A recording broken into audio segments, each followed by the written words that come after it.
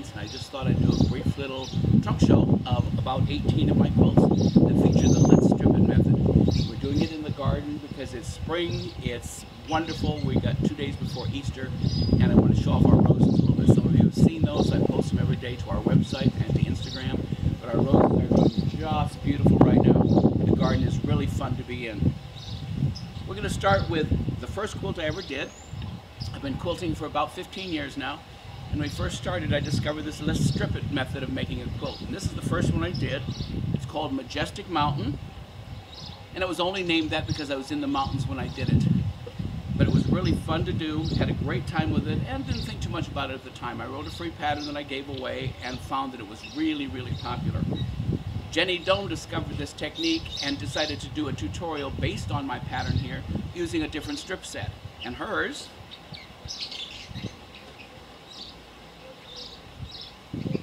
looks like this.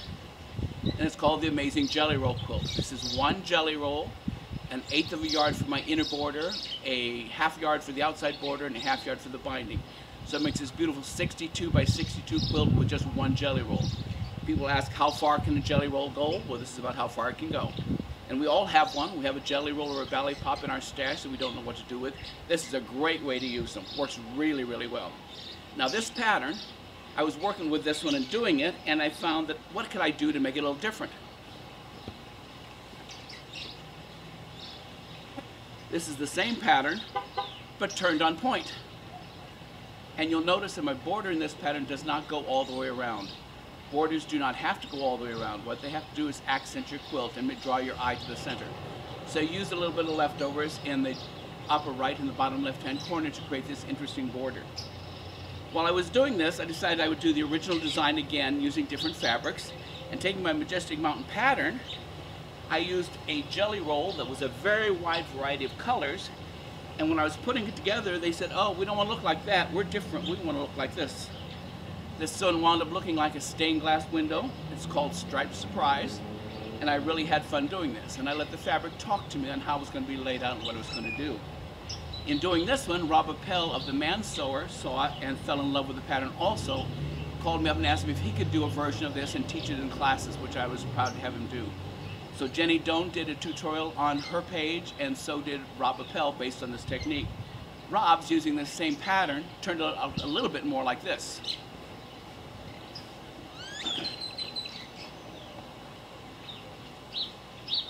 This is the same pattern, the same blocks, just laid out differently. And in this case, you'll notice that I use the leftovers in the borders. I don't like to waste any fabric, so I have some strip sets left over. I cut them up and make a border out of them. It works really, really well. I decided I wanted to do something a little bit different than both of these, and I wanted a little more of a modern quilt.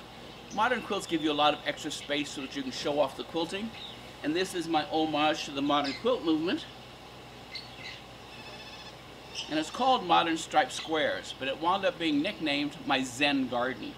Because you'll see the beautiful raked rock with the greens for the plants and the trees and the rocks that are in it. Found this really fun. And again, I use my leftovers in the border. The border doesn't have to be equal and go all the way around. It seems like it just has to accent the quilt. And that's certainly what this one did. When we owned our store, we had to design a quilt unique that hadn't been published before for a Quilt Sampler magazine. And in doing that, I designed this one, and it's called Sedona Sunrise.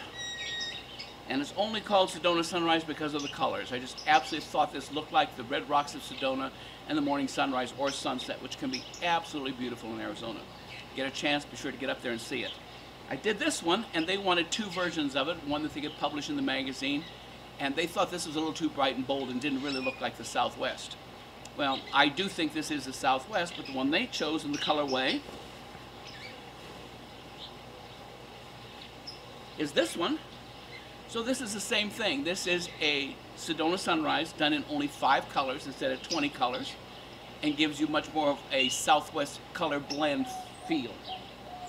In doing that, I found that a lot of people were doing jelly rolls in the jelly roll race at the time, and I thought, this is a great little quilt, but what can I do to make it a little more interesting? So this is my answer to the Amazing Jelly Roll race.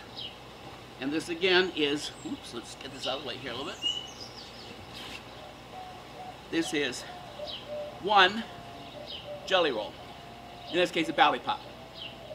By way of disclaimer, a Bally Pop is a registered trademark trade name by Hoffman for 2.5 strips of batik fabric. And a jelly roll is a registered trademark trade name by Moda for 2.5 strips of print fabric.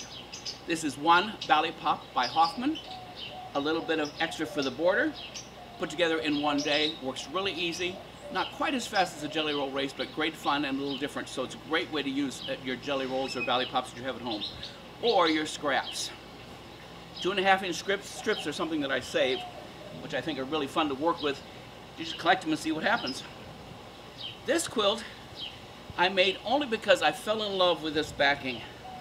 This orange and blue just really spoke to me. So I found a blue Bally Pop. No, this is, yes, Bally Pop by Benartex. And it had 20 different colors. This is called Striped Squares on Point. And you'll see the secondary design with the little blocks that are in it, which are really cute. Fun and easy, all using the same technique.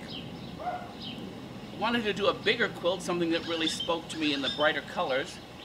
And this one is the Kama jelly roll from, about 8-9 years ago from Moda. And I just loved the way the design came out. And again, I'm letting the fabric talk to me. I create the blocks or the units and then put them together the way the fabric speaks. Found this one really fun. It's called Van Got It. Only because walking by it when it's done, I thought it looked a little bit like a Van Gogh painting. Why, I don't know, but that's what I called it. But really fun. This one was an interesting story because in making this one, I had made all of the blocks and they were saying to me, oh, we don't play well together. We don't look good together. This is not nice. So, from the design wall. So I sashed every single one of them to separate them and give them character. And I wound up with this great stained glass look and just fell in love with the quilt. So this is, again, one Bally Pop and about 2.5 yards of black fabric. You'll see the borders have my leftovers in it again.